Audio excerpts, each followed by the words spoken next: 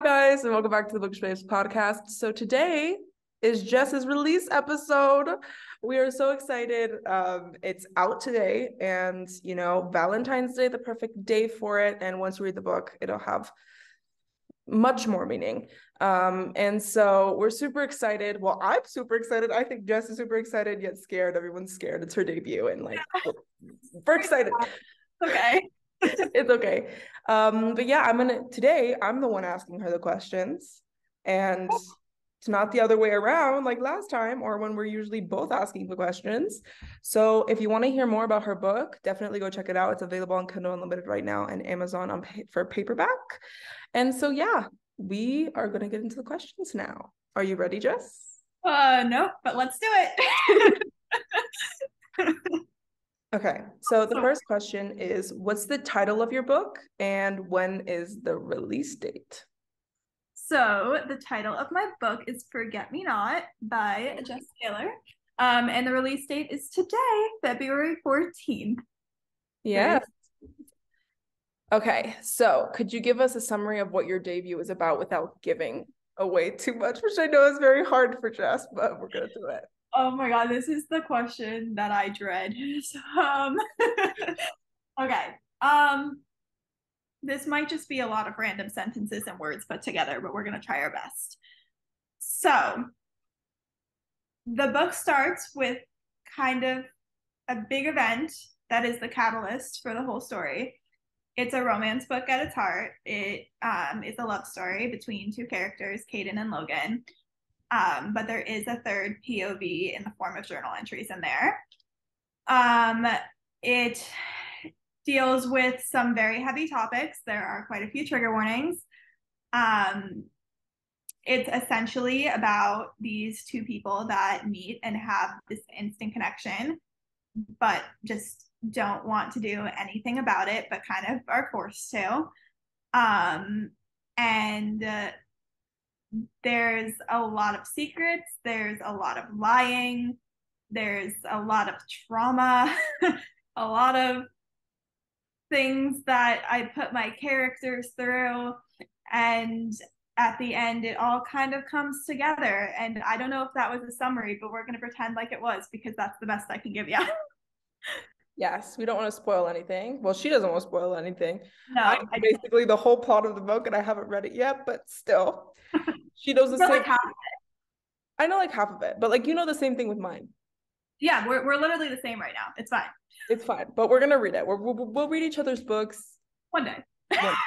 We'll get there. We'll get there. Okay.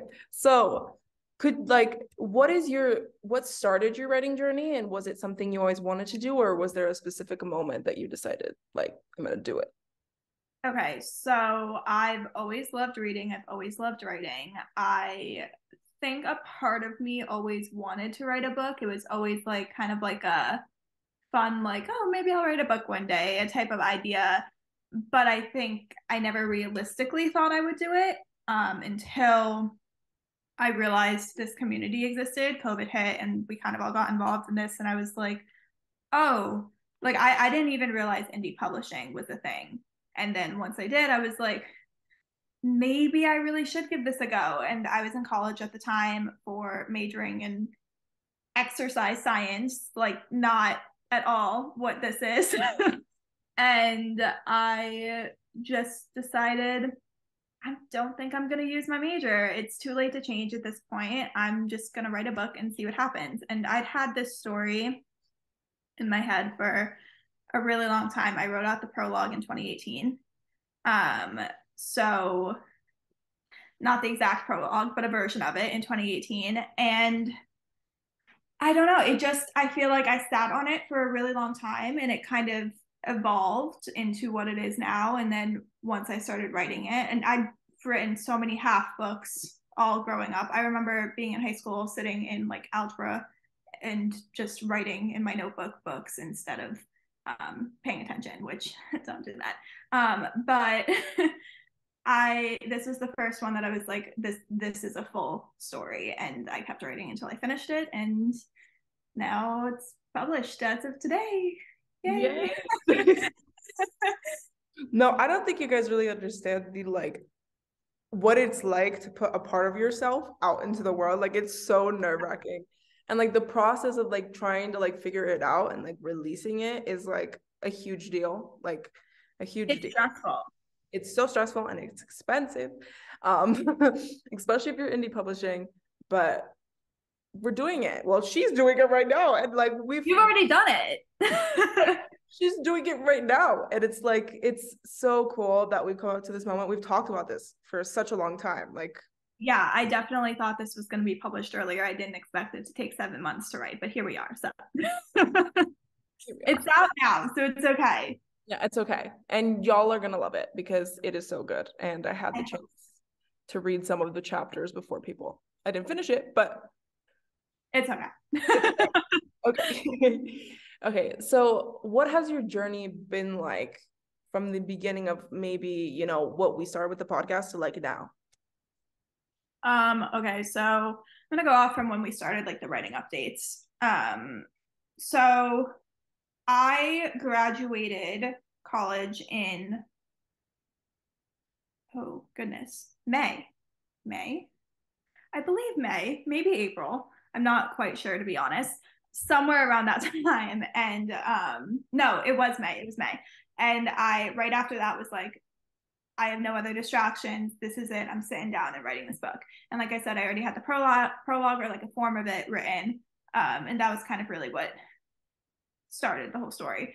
So I started writing. I probably took like a 3-month break from writing maybe at some point because I moved. That was stressful. And I originally kind of thought like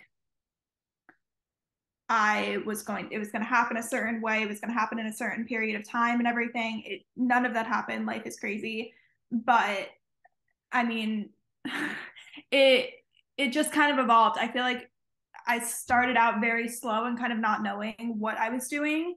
And then as I kept writing, it was like, okay, this is making sense now. And now I'm actually like figuring out how I write. And then Sam had to teach me the entire publishing process because I knew nothing. And I would have known nothing if not for her. And then now here I am, just like it's published. I have a lot of little things coming. I'm planning what's next now, and what's next is scary, but I think I would say what's changed from then to now is that I'm a lot more confident in what I'm releasing now than when I first started writing. So, yeah. Yeah, for sure. I remember when like Jess was telling me, she was like, I don't know if I'm going to release this. And I was like, Jess, the snippets that you've showed me, like they're amazing. And I think a lot of people are going to like it. And then now after her betas and like her beta alpha team went over it, she got validation that I told her. Maybe it's different because I told her a lot, but I think it just, I'm really proud of you, Jess. Like, look at you. Oh my God, stop. I'm going to get like emotional, which I don't do. But I mean, it's really just, I think it's not so much even about needing other people's validation. It's really just, I feel like I've found validation with myself with it that, and also comfort in the fact that like, I know now I'm not publishing this expecting everyone to love it. There's a lot of things in this book that I know people probably won't like, honestly. Like, my book is not going to be for everyone, and that's okay. I'm a reader first, and not every book is for me. So I'm okay with that. And like, I'm not going to talk about bad reviews yet because I'm not going to know what that feels like until I get one, and I know it's not going to be fun. And I'm probably just going to try and stay away from them, to be honest. But like, I'm confident enough now in my own writing that I feel like everything that I wrote in this story was something that needed to be said. And that's all I can do. You know, I wrote the story. This is how it was supposed to go. This is what was supposed to be told. And now it's out of my hands. So nothing else I can do. And whatever, people will do with it what they will. Okay. So everyone has a different way of writing. What does your writing process look like for this book? Chaos. um I don't even know my writing process. It's just a mess. The only organized thing I do is I make character profiles, which are very in depth, like 15 pages long. And those are because I have no clue what I'm doing when I'm writing. So when random scenarios come up, at least now when my characters are thrown into them, I kind of know exactly how they would react to them. But I started off thinking I was going to plot everything, I was going to plan everything, it was going to be super organized and neat because that's really normally how I am. Um, that did not happen. I tried plotting, did not work. I did write like a very loose outline. I did not follow a single thing on it. Um, I would say I literally just started writing, and it was kind of weird because Sam knows this when you're writing, it's not really you talking, it's like your characters talking to you. They're like an extension of you, and you're just writing the words, but they're the ones saying them. And I would get to be approaching the end of a chapter, and I'd be like, I have no clue where I'm going. I don't know what I'm going to do when I finish this chapter. And then I would get to the end, and they're like, oh, no, this is what we're doing. And I'm like, oh, okay, so we're just going to keep going. And that's essentially how the entire book went. I just kept writing and hoping it would figure itself out. And lucky for me, it did. So, yeah, it's really just I write and hope it comes to me. And so far, that's what's working. And I hope it does the same for the next book, because if not, I don't know what I'm going to do. Yeah, for sure. And I totally understand what Jess is saying, because there are some times where I'm just like, I did not know that he was going to be in there that much. I didn't know she was there, but that's apparently what happened. Yeah, So I think I texted you at one point when I was writing. I was like, apparently we're doing this now. And you were like, what? And I'm like, yeah, I don't know how I got here, but we're here. So we're just going to go with it. Like, that was literally the entire book for me. I'm just like, I don't know what got me here, but here we are. So let's roll with it. yeah, exactly. And like the funny thing is that like at first me and Jess thought I was gonna be the one that doesn't plot, Yes. and she was the one that's gonna be plotting. Now it's the other way around. I plot and she does it. So it's like both of like, because she's the organized one, I'm the one that's all over the place usually. So it's weird. Yeah, where it's very, you know what? Maybe it's like I need one chaotic thing in my life and you need one organized thing in your life. I don't know. I'm not sure what it is, but we're very much the opposite of what we said, because I cannot plot to save my life. I will say what that's part of my process too. I have about probably over 100 voice memos in my phone of when I'm driving, just me talking to myself because I get random ideas and I'll just talk them into my phone. And also my notes app is like an archive for random ideas that I get at 4 a.m. So that's, I guess, part of the process, writing random things wherever, or talking them into wherever I can write something down that it goes down on paper. Definitely. Okay, so I know the answer to this question, but were there any specific inspirations behind any of your books, or this book in specific? Because you don't, well, yeah, Yes. So the prologue, did I say what the prologue is? Is that a spoiler? no. I mean, I think the plot's more the spoiler of like what happened after. Yeah. Okay. I It's can say the what. first chapter. Like, if Yeah, like you're gonna know literally within the first sentence when you open the books. exactly. But okay, so this is trigger warning for people, just so you know. But the prologue is a school shooting. And I don't know if I've actually even talked about this on here. I've talked about it on my page, but my senior year of high school, I was in a school shooting. And the experience that the female main character, Logan, goes through in that prologue is essentially my experience. There's a lot of details changed for characters and plot in the future of the story, as well as like privacy for me and other people that were there that day. So it's not exact, but the essence of what Logan went through emotionally and everything is my experience, and that is the only real portion of the book. But that's kind of what inspired it. That I wrote that not long after the shooting happened, and it evolved and changed over time. And that kind of inspired me to take a look at how people react to an event like that, because I felt like I reacted to it a certain way. And others reacted very differently than me. And sometimes I was judged for the way I reacted, and the guilt and the what ifs and everything that comes with it. So that was kind of the catalyst for what inspired the story. Do with that what you will. And then the characters came to me and kind of had a mind of their own and just blew it up from there. And yeah, that was the inspiration. And it while it starts with that is not the premise of the story. I never wanted it to be. I never wanted it to be a story about that specific thing. Rather, it's a story that happens where it's a story where that happened, but other things are happening in spite of it. So, yeah, that's it. Okay, so who out of all of your characters do you feel like you relate to the most? Ooh, so I think I put a little piece of myself into every character, like one trait at least. But probably just because of the experience that I just described, probably Logan.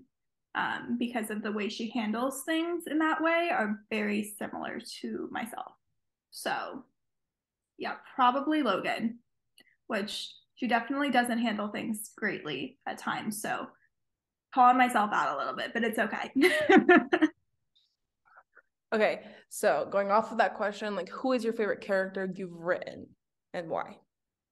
Yeah, I think I know this answer, and it better be the answer I'm thinking because she's the best.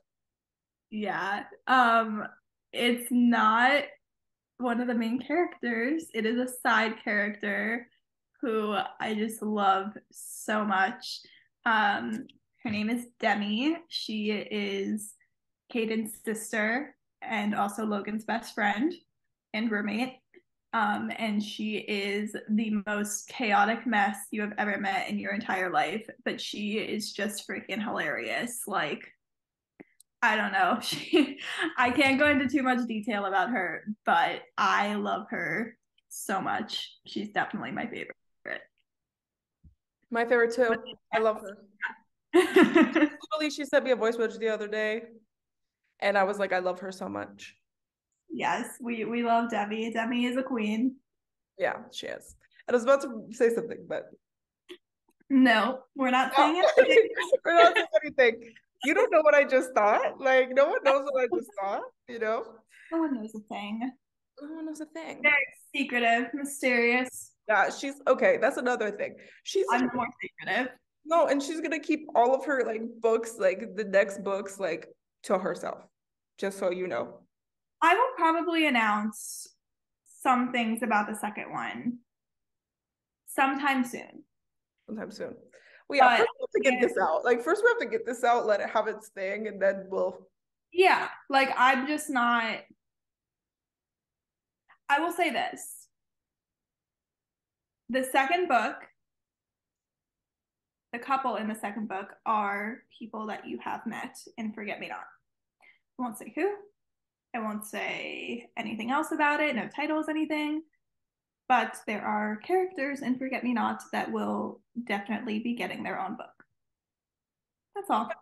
And it's very heavily hinted, so I'm sure everyone can figure it out. So yeah, everyone will be able to figure it out. Like the yeah. thing, like I think it's so funny because for me, I'm not secretive. I'm just like I'm just gonna let it all out. Like everyone knows all the titles for my next books, like the couples and everything, and she's gonna be like book by book, and I'm gonna be like, there's no mystery to me. Like I have no self control. Like no, I'm definitely secretive. You know what? I have to be secretive though because I'm too chaotic not to be. Like I'm pretty sure you know I changed Logan's name like 4 times. Like while I was writing it. Same with Caden. She like literally like I'm not set on things. Like I guess kind of now I have to be because I've written other characters' names already. But like, yeah, I'm too chaotic to like announce things ahead of time because my brain just doesn't. I change things a lot. Well, I made that mistake too, so there's that. But You did. yeah. Anyway, we're not gonna talk. We're not gonna talk about that. Okay. So, but it also was something that was happening at the time, and it just came out of nowhere, and I was like, yeah, that's not no, you know? Yeah. Yeah, no, it was a good decision. Yeah. Okay. Thank you. Okay. So, what were you most excited like about leading up to this release? Ooh. Honestly, probably just for people to read the book. Like I said, I'm confident enough in it now to say that like I really, really love this story, and there are parts in it that are really special to me and like kind of hit home in a way that I connect to. And these characters are very real characters. They have a lot of flaws and they make a lot of mistakes, and there's a lot of forgiveness that has to happen. And I think the way that helped me even writing it was a big part of it. So I'm just excited for people to read it, and I hope that there's one person that really connects to it the same way that I did and just gain something from it. I don't know if I should say the dedication on here. I mean, I guess it's released now, but the dedication is written to all of those people, all of those who struggle with survivor's guilt. And I hope that anyone who reads it that does struggle with that really finds a sense of understanding and like they feel seen from it. And yeah, that's what I'm excited for, just for someone to feel seen. That's all I've ever really wanted in publishing a book. So if one person feels that way, I'll be happy. Oh, so deep. So deep. I'm really not this deep normally. No, but the book is that deep. Like for me, I was just like, I hope people like my spicy scenes. Like that's it. Okay, but hey, I'm talking a lot about emotional. There are good almost 5 spicy scenes in there. So like just so you know. There's no spice. There is, I promise. He's got a really dirty mouth, and it's yeah, that's probably one of the best parts for me. There's a lot of spice, I promise. Okay, so last question to close this out. What tips would you give to a debut indie author in the community or like out there in general? I feel like I'm like not even qualified to answer this, but we'll try our best. Your debut, it's like current event. Yeah. Okay, 2 things. So the first is that I know a lot of authors edit while they write, and I commend them for doing so because some people it works great for them and then others it doesn't. I went into this thinking I could edit while I wrote, and it hurt me so much more than it ended up helping me, because as I was rereading my words to edit it, I was hating myself. I was hating everything I wrote. It was holding me back. It was making me not want to even continue the story. And the second that I was able to let all that go and say, you know what, I'm going to write the first draft completely through, never read a single word back, and then I can go back and tear myself apart. It helped so much. And by the time I did go back, I was so much more confident in my writing that I wasn't tearing myself apart as much. So if you feel like you're struggling in the same way that I did editing and writing, don't. You don't need to. Sit down, write the entire first draft all the way through, and just get the words on paper, and you can go back and torment yourself later if you're like me. And then secondly, most cliche thing ever, but just write the book. Like the thing about romance is that it doesn't matter if you're writing the same tropes or the same like similarities, to other people's books, because romance books are the same a lot of the time. There's a lot of similarities in them, but that's what drives us to them. That's what makes us love them. We want to see a million books in the same trope, and we want to see relive almost sometimes we just want to relive the same love story in different words multiple times. So if you think that your story isn't, is not comparable to someone else's, if you're having imposter syndrome, anything like that, just ignore it. Just write the book, because I guarantee you there will be one person that loves it. And I think that makes everything worth it. Yeah, for sure. That's my advice. Everything you just said. I was one of those people that was writing and I was like, I don't need to reread this to know that this is bad, but whatever. But like also like your writing gets better. Like I've noticed a complete difference from the first book to Yeah. Jess is gonna notice the same thing. Yeah, it evolves with time. And I mean, I think that I think something we can all learn is just to not be so hard on ourselves. I think that all of us are capable of writing something and being creative, and just that's what writing's supposed to be. It's supposed to be a creative outlet. So if it's becoming more than that, then it's probably just it shouldn't be more than that. It should just be fun and happy, and exactly how reading is for us. So yeah. Okay. Well, that's all the questions we have for Jess. Make Wow, sure to go get her book, Forget Me Not, out right now. it's live. It's live. And it's on Kindle Unlimited, so that's always a plus. So Yeah, yes, Kindle Unlimited girlies here. exactly. So do you want to say anything before we end this podcast? um well, if you're listening to this and you've already read my book, thank you so much for reading it. I hope you loved it. And if not, that's okay too. Um, and yeah, thanks for like supporting us, both of us, through like all of this. Like we're both now, we started this podcast as readers, and now we're both officially authors, and that's a really cool evolution. And a lot of these listeners have been with us since day one, and it's just really exciting. So thank you. Thank all, like none of this would be happening without all, like everyone that listens. So thank you guys. And go read my book. If you haven't read it, go read it. Yay. Make sure to get the paperback too, because that cover is stunning. Yes, the cover is gorgeous. Shout out to Kat at TRC Designs. Go get it. Yeah, that's all I have to say. Okay. We'll see you guys next time. Yeah, we'll see you guys next time. Thank you so much for listening. And